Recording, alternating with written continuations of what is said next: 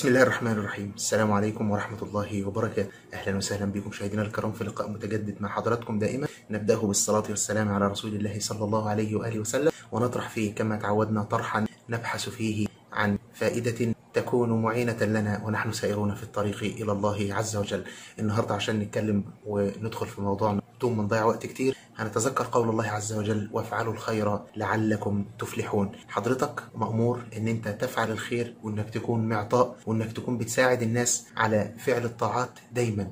لازم تحط دي حضرتك قدامك دايما وحضرتك سائر في الطريق إلى الله. اسمع النبي صلى الله عليه وسلم كما يروي لنا الطبراني والسيوطي والحاكم من حديث أنس بن مالك رضي الله عنه وعن أم سلمة رضي الله عنها، يقول النبي صلى الله عليه وآله وسلم، والحديث صححه العلامة الألباني في السلسلة الصحيحة، يقول الحبيب صلى الله عليه وآله وسلم: صنائع المعروف تقي مصارع السوء والآفات والهلكات. حضرتك عايز تعالج أزمة، عايز تعالج آفة، عايز تعالج جائحة، عايز تعالج مشكلة من المشاكل، عايز تعالج مرض من الأمراض، عايز تعالج آفة من الآفات، النبي صلى الله عليه وسلم يقول: صنائع المعروف تقي مصارع السوء. أي خير حضرتك بتعمله بيكون من الله عز وجل، اللي هو قال: هل جزاء الإحسان إلا الإحسان؟ ربنا سبحانه وتعالى أنت تقدم، وهو سبحانه وتعالى الجواد الكريم. تعالوا نسمع كده الشاعر بيقول لك إيه: ازرع جميلا ولو في غير موضعه، فلن يضيع جميل أينما زرع. ازرع جميلا،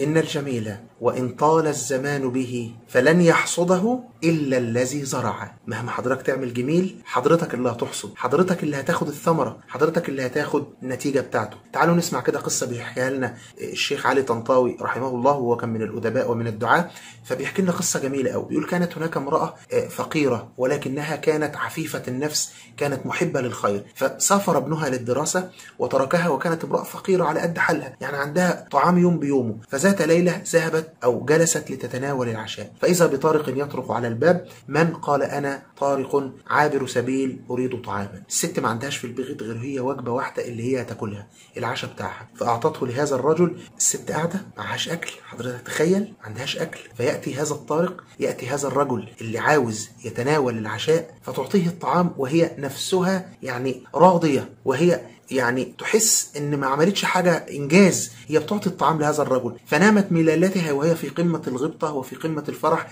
لانها قد اعطت رجلا محتاجا. تمر الايام وتمر الاسابيع، ثم ياتي ولدها وقد عاد من السفر، ويجلس معها وبعد الترحاب وكذا وكذا والكلام، فيجلس يقول لها: اريد ان احكي لك قصة غريبة يا اماه. فقالت له: احكي يا ولدي. فقال: بينما انا ذات مرة خرجت لأجول وأتمشى، فدخلت غابة من الغابات، فإذا بأسد هائج يعترض طريقي. الولد بيتمشى وبيغير جو كده، فلقى أسد أمامه، فإذا بهذا الأسد أراد أن يهجم علي وليس بيني وبينه مانع، خلاص الأسد هياكلني أنا يا جماعة، متاكل. يقول: فإذا فجأة برجل شديد بياض الثياب يأتي إلي، ثم يقتل هذا الأسد، ثم ينظر إلي ويقول لي كلمة تعجبت لها منذ ذلك الحين ولم أفهم معناها حتى الآن. فقالت: وماذا قال لك يا بني؟ قال لي: لقمة بلقمة، لقمة بلقمة. اللقمة التي أعطتها أمه لهذا الرجل فسد جوعه بها، يأتي هذا الفارس ليمنع هذا الولد من أن يكون لقمة لهذا الأسد. سبحان الملك، سبحان الملك. يعني صنائع المعروف تقي مصارع السوء. تعالوا نسمع كده سيدنا عمرو بن العاص كان بيقول إيه: في كل شيء صرف إلا في إتيان مكرمة أو اصطناع معروف أو فعل مروءة. يعني ممكن أي حاجة تزود فيها الفعل يبقى صرف، ممكن تأكل فتسرف في الأكل، ممكن تنفق فتسرف في الإنفاق، إلا إذا فعلت مكرمة أو فعلت مصنوعا أو فعلت أمرا فيه مروءة، أسرف فيه كما تشاء، فليس في هذا الأمر صرف، بل هو شيء محمود. وعشان كده قالوا قديما: حصاد كل خير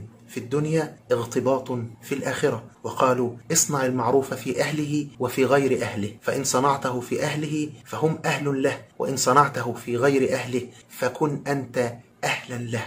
حبيبي في الله، اصنع المعروف، لا تبخل على أحد، فإنك في نهاية الأمر تكون لا تبخل على نفسك أنت. أسأل الله العظيم رب العرش الكريم أن يرزقنا الكرم في الفعل والقول، وأن يجعلنا ممن يصنعون المعروف وممن يكثرون من صنائع المعروف والمروءة. أسأل الله العظيم رب العرش الكريم أن يمن علينا جميعا بكل خير. أترككم في رعاية الله وأمنه. سلام الله عليكم ورحمته وبركاته. إيه ده؟ لسه ما اشتركتوش؟ جماعة اشتركوا في القناة، اشتركوا وان شاء الله هتلاقوا كل مفيد وهتلاقوا كل حاجة تعجبكم ان شاء الله. اوعدكم مش هتندموا. سلام الله عليكم ورحمته وبركاته.